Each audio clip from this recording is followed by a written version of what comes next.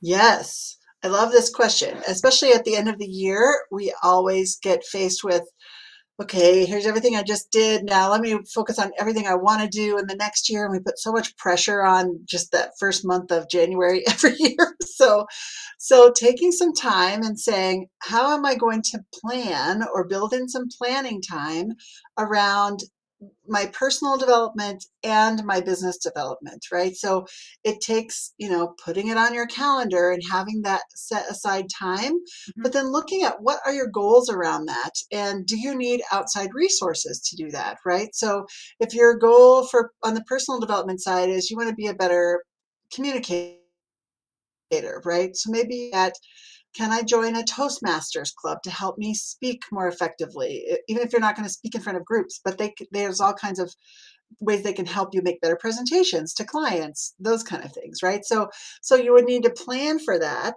knowing what your goal is, the personal development side. I want to be a better communicator. So how are ways that I can plan that into my year next year? Not all in January. How can I plan it into the whole The year? whole year, yeah. um, and start, join a group that's going to allow me to build those skills over the course of the next year.